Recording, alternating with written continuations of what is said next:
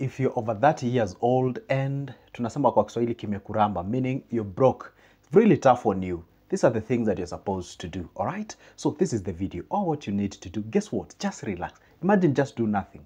I'm sharing this information for you or to you for free. All what I need you to do is to like this video. It doesn't cost you anything, and as well subscribe, okay? Now, this is the point. There's something that you're supposed to understand as we grow old, okay? And I always tell you, when you're at your 20 to 30s, at this particular point, you usually have what we call the luxury of time. And this is the miracle, the thing that a lot of people do not understand. You see, when you are young, talk of 20s to 30s, why not below 20? Obviously, at 20s is the first time you get your salary, you get employed and all those kind of things, okay? Now, this is what you do. And this is the most important thing that you can do if you're at this particular age group. Why? At this particular point, you have the ability to save less. You can actually save less. And also, if you do what we call save less, you multiply by a longer period of time, then you're gonna do what? You're gonna have what we call bigger savings. All right? You save less in a longer period of time, then you're gonna have what? A bigger savings. But now, at this particular age of 30, we can't regard you as an old individual as well, by the way. But the point is this, it's actually an old age of youth.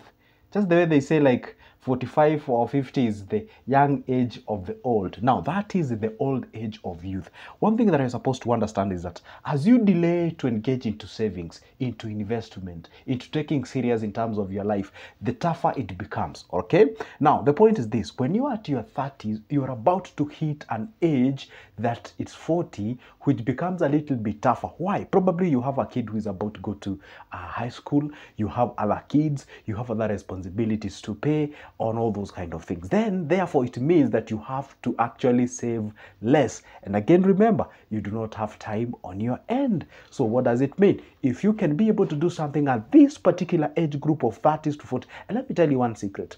If you can be able to make it below or between 30 to 40, that is usually the sweetest time you can actually salvage your life, okay? Now, what do you do if you're at 30s or above 30s and you're actually broke? The very first thing you'll do, guess what? It's not a rocket science, it's not something that you have never had, it's something that you've ever had.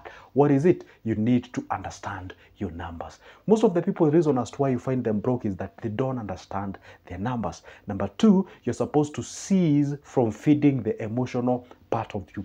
Understand one thing, you messed up, you could have started all the way at 20s, but now where you are right now, actually salvage more and more. Because this is what happens. As you wait time to progress, then it means you ought to save more. But now the question is, you are required to save more so that at least you can cap on the time. See, there are two ways on achieving your dreams. A, it's either you increase the amount of money that you are saving to actually shorten the period, or B, save less and then push along or push your dream a little bit further. But now the point is that you're running out of time. Now, what exactly do? You a little bit increase your game. And that's why I've said there are three things that you're supposed to sacrifice here. Number one, you have to sacrifice what we call the luxury, all right? Number two, you have to sacrifice things that we call the emotional based, emotional based decisions, or something called like you just want to do things based on how you're feeling. And that one, you have to incorporate things that we call sacrifice, sacrifice. You have to incorporate discipline, okay? And you have to incorporate what we call consistency, because without consistency, you never get to where you want to be. Now, what do you do? What are the mechanical things that you're supposed to do when you're at your 30s? A, understand your numbers, okay? A, understand your numbers. What do I mean by your numbers? I always tell you and never forget to remind you that your numbers are actually classified into two. We have what we call the income. That's what you get, be it either a day, a week, or a month. Okay? You have to understand your numbers. And usually on your numbers, we usually have what we call the income. Okay? And B, on this category, we usually have the numbers, we call them the expenses. Okay? Now, those two things are what makes a human being. Income is what you get paid, okay? Or maybe let's say you're running a business, is what gets into your pocket. And the expenses, these are the things that sustains you. Be it either sustains the business or sustains your existence. Now, the difference between these two is what we usually salvage, we invest, and usually get what we call the baby money or the passive income. Understand your numbers.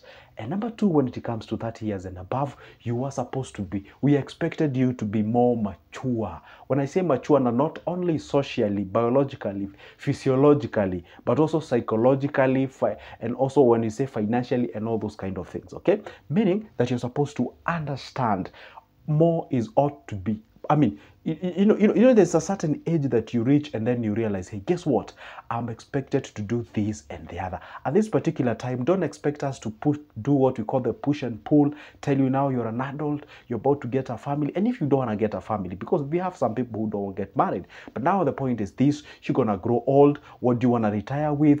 And again, what are you looking forward into? Perhaps maybe you have some family members who look after you and all those kind of things. And if you do not have family members who look after you, the society is looking for you. For example, you ought to make a difference in your locality, in your village, in your town, in your city, in your country, and all those kind of things. Remember one thing, we were all created with a purpose, okay? Now, when you are 30, you're supposed to be matured, okay, and understand some things. When I talk to a mature, you see, it's very hard to talk to an 18-year-old person or 20 years old person, or let's say just below 25 years old, and you talk about sacrifice, you talk about consistency, you talk about discipline. It usually becomes a very hard language for them to understand, because for them at that particular age, they're actually doing what we call the self-identification. If you tell them, hey, to sacrifice all the things that makes them happy or makes them feel happy, then you can be able to rub shoulders with them. And that's why you find most of the parents usually have very hard time talking to their teenagers in terms of them savings, in terms of them getting a job, in terms of you don't have to get all your money and buy your shoe and buy your trouser and all those kind of things. You can actually do it doesn't augur well unless by God's grace that somebody has what we call, there are some people who are chosen few in our midst. They are young, but they behave as if they are an adult. There's some people you find them just is an adult, or rather is a kid trapped in a 30-year-old body. There are people who actually behave like that. So what do I mean? At this particular point, understand your numbers, okay? So that you know exactly what is ought to be saved and what are the areas you can be able to sacrifice and salvage on, so that you maximize the amount of money that actually called savable, okay? The other thing is that if you are broke, obviously don't hang around with the fellow broke people. You know what happens? They justify you.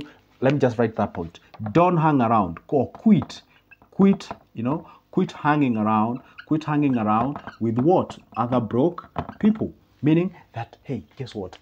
Most of the people you find, like, hey, if you do not have money, and then you find people who do not have money as well, then after that you get yourself a seat and then you conversate on about how the economy is tough, how money is unavailable right now, there are no jobs. There are people who are just telling you what you want to hear. What you're supposed to do, disturb your comfort. What do I mean? Once you disturb your comfort is that do not do those things that makes you happy.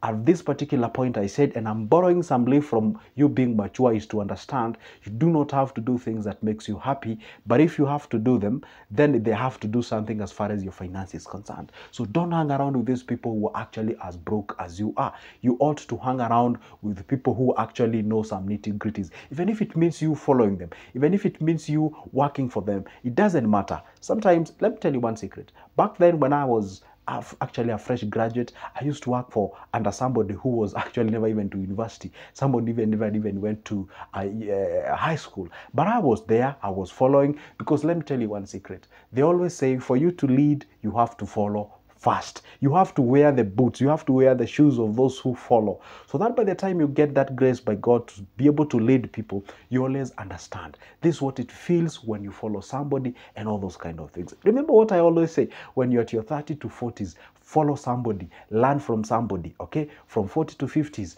do that what you understand. You do not have time. From 50 to 60s, all right, you can check that video. Anyway, the point is this: when you're at your 30s, stop hanging around with the people who justify your situation. Hang around with people who are telling you, hey, you know what, Flani, you're not doing the right thing. You know what and what, you can be able to do this. You'd rather hang around with somebody who is telling you, you are just stupid. I don't know what you're doing with your money. You're squandering everything. Do this, rather than hanging around with somebody who is telling you, guess what? I think we can just go there, convert somewhere. Let's record ourselves. Let's make our videos. And then, the videos that are not, you're not really a content creator. They're just pulling some crowd so that at least they condemn the government, they condemn where you're born from, they condemn your country, and all those kind of things. So cease doing exactly that, because that one can actually, or will actually mean more problems than goods to you. Start from the low out there. And the third one, of course, incorporate the character of what we call investment. Understand one thing: no matter how small it is, you can actually be able to do one thing we call, you can be able to do greater things in future. So the point is this: learn to do what we call the savings and also invest somewhere. And I said nowadays you really don't have to save. You can actually, if your dream is to start a business, okay, if your dream is to start a business, then you can be able to invest your money directly in some of the areas that I've been talking each and every time. I don't want to mention them. I've been talking about them like ages and ages. Go check my older videos, you'll be able to see them. Okay, you can actually accumulate your money in those areas. Once your money reaches a certain particular percentage, you can be able to withdraw it and go invest in some other particular areas. Okay, but now this is what I'm gonna part with you guys. Okay, I'm gonna leave you with this message: when you're at your 30s to 40s, believe you not, we say at this particular age, we expect the maturity has already kicked in, and we expect you, whenever you hear something that you've never heard and is something that can actually change your life, incorporate it, do something and transform your life. The same case applies. Right now you've heard this message, probably it's your first time you're hearing me. I am Joseph, talk about finance, talk about money, anything related to investment. And if you don't want to miss any good of my videos, you always, down below there on your right, there is a small button written subscribe.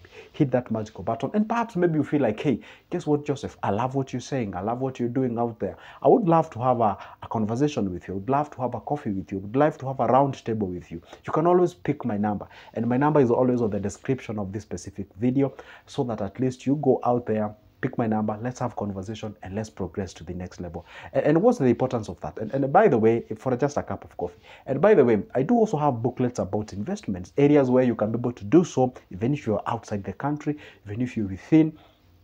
You can be able to save your money out there and do something as far as your life is concerned. Guess what? Life has no shortcut, and don't try to twist the process. Don't try to cheat the process, because if you try to cheat the process, you're gonna get yourself into lots of problems. Why? Because you find most of the people don't understand one thing. You think like, hey, guess what? You see, I'm gonna try do this because I'm feeling like I'm taking a lot of time before I actually save my money. See, you feel like I'm taking a lot of time before I actually achieve my dreams, so you tend to get yourself into things like gambling. See, those are the things that you're supposed to even avoid, especially when you're in this particular age. And if you have to gamble, which I do not advocate, then gamble without what you know you can afford. You can afford to do what? You can afford to lose. Okay, you can afford to lose. Okay, now the point is this: at all the time, I advocate this: avoid gambling. Number two, don't try to, you see, when you gamble, you are trying to do what? To control luck. You can't control luck. You can't control luck. This is, nobody knows when it will gonna kick, and no one should never ever lie to you. This is the best time to do so, because you're gonna get yourself into lots of problems. So when you're at your 30s, do not panic feeling that the time is moving. Now whatever you've saved, actually gonna channel it towards gambling. You're gonna get yourself into lots of problems, because this one will never solve your problem. It will never solve. I know, but perhaps you're borrowing a leaf from somebody who did gamble and then their life changed abruptly. But now the question is this: from wherever you are, at what rate people do they win those things we call lotteries and gamblings and what have you? At what rate compared to the larger population? Then that should answer you the question. Because at the end of the day, what you do, they collect all your losses, then they accumulate it somewhere. First of all, they invest, and then they take that money, and then once somebody wins, after one blue moon, then they give that. I mean, the point is this: just gamble without what you know you can be able to afford to lose, and do not have any bad feelings toward them. Anyway, guess what, guy? That marks the end of my video, but never forget, it's never the end of me posting a video each and every time. Okay, for now, it's a goodbye, and see you in the next one.